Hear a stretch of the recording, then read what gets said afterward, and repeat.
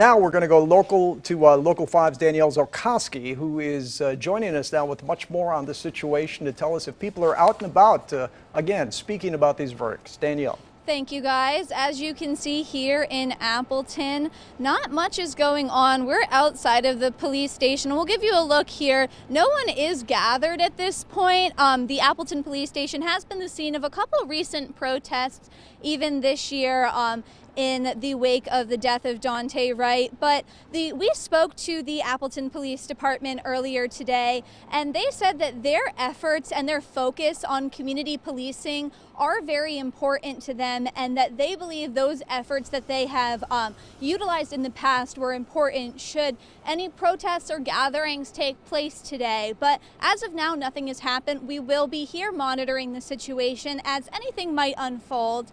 Live in Appleton, Danielle Zolkowski, Local 5 News. All right, well, thank you, Danielle.